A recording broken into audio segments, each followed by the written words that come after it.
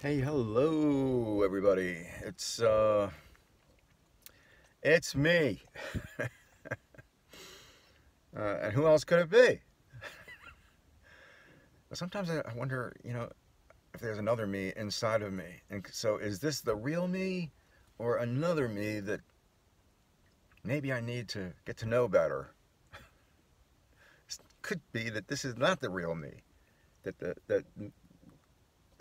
the actual me is like the first personality that I have, and then the other me would be the second or the third personality. But how do I know if it's the real me or not? I just can't say. Of course, I could just listen to that tune by The Who over and over and over and over again. I think Ozzy Osbourne did a really good version of that song too, but nobody can play the drums like Keith Moon. Neil Peart was the closest guy. Billy Cobham was pretty darn good. I just think that he needed a little help with style. Billy Cobham, I saw him in concert with Jack Bruce, and whoa, talk about a rhythm section. Holy moly. Billy Cobham and Jack Bruce, man. Well, Jack Bruce and Ginger Baker wasn't bad. And Cream, they weren't too bad either. Whew. I was lucky enough. I saw them in concert on their farewell tour. Farewell to what? To more records and more money. Actually, they're going to more records and more money. Anyway, so today is June 28th, 2023. 26 years ago, it's June 28th, 1997. And it's a Saturday. And little did I know, my life was in the process of being changed just incredibly. So we'll see. I get heartstrings being pulled this time every year because it was such an amazing transformation for me. But that's 26 years ago. But I remember, man. I remember clearly. And it was just, at 46 years old, I was getting a new career. So that's just incredible. So it is very humid. We're having some weather patterns coming through that are giving us water from the sky, a good amount of rainfall, and nothing wrong with that. Even if you get too much, we haven't figured out how to manage too much water yet. It's just mind-boggling. You think that we would have figured that out by now, but it's not that big of a priority. What are you gonna do? I got a notice I have to move from my landlord yesterday. I have to move by the end of the year. So, in a way, I just wonder if that's a divine intervention. But I wrote a letter. This is the end of June. July 1st is this Sunday. I wrote a letter in the beginning of May about how awful the infestation problem is in that building, and that the exterminator, the chemicals that they spray killed my first dog, who was one of my best companions in my whole life. And she was incredibly cute and affectionate, and they killed her. Now I have this little guy, Harvey. Hey, Harvey. And I am super precautious and careful about those stinking chemicals. So anyway, they're giving me the heave-ho because I'm complaining too much, I guess, and I don't. That's fine. They're doing me a favor, really. That's really what it is, as far as I'm concerned. I mean, it would be I don't want to be there any more than 4 years.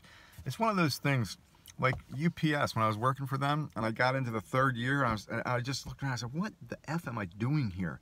The idea was for this to be a stopgap measure, give me some cash, and me and my children medical benefits for part-time work, which is the hook that UPS uses.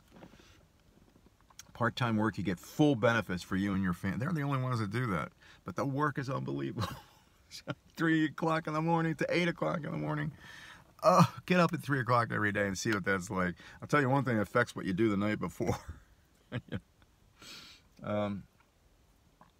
So I mean, I looked around there and I thought, I've made no progress. I've been here 3 years and I've made no progress. And if your trajectory, your career trajectory is flat or ineffective or flaccid, change it, man. And I did. I walked off the job at UPS, and that led to my getting a career at Bell. There was a lot of crazy shit that happened between leaving UPS and getting into Bell, but it took like 7 months, and it's impossible It was a miracle. And now I'm wondering if God is looking over me right now, getting me out of this place, because this place is a goddamn nightmare with you know, the infestation problem they have, and it's so fundamentally they're doing me a favor, but it's fear of the unknown. You know, like I don't know where I'm gonna live. I really don't know. I don't want to give up what's in my IRA, because I'm pretty close to having a breakthrough moment there, and I wouldn't want to have to take money out of there to go get another place. But hey, I'm gonna do what I have to, you know, whatever it takes. I gotta be smart about it, but at the same time, getting out of this place and getting out of Coatesville.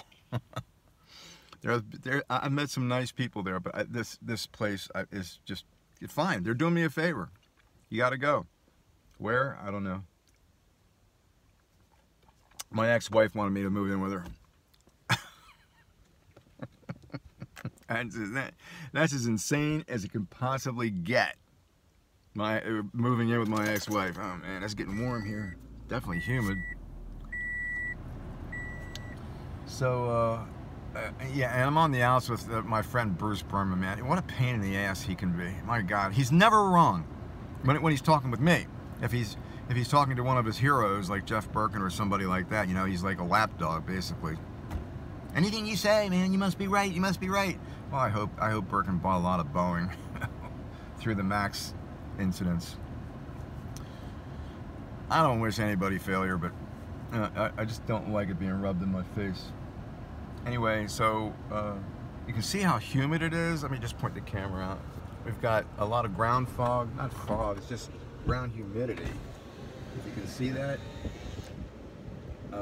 VFR though, and I don't see any ceiling at all.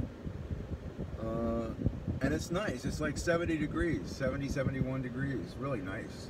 But you can see, if you can see the sparkling water droplets on the, you know, on the growth on the field there. It tells you how wet and humid it is around here. You can just see how green everything is, man. When you see a landscape that's green, there's a lot of water. And that is how Elon Musk addressed the objections to the Berlin plant from the Germans. Germans, man. They said, "Oh, your plant, your automotive plant." They just didn't want anybody to compete with their automotive companies. Their BMW, Mercedes, Audi, you know, all the Porsche. They didn't want the competition. Well, they got it. Thank goodness. But, there's plenty of water. So Elon Musk said, "Look around all the trees. It's so green around here. There's plenty of water. Plenty." And he's right. Go to the desert. You want to see where there's a water shortage? Go out west, man. Go to California, Oregon. Washington gets rain, but like, you know, Montana, if you're in Montana during the summertime, you better be on your toes, because they have wildfires there that are voracious and consuming, you know, fields of grass, dried out shrubbery, man. Boof. The Man Gulch fire, that's a famous one. Google it. I think there were eight firefighters killed there, like in a moment. The fire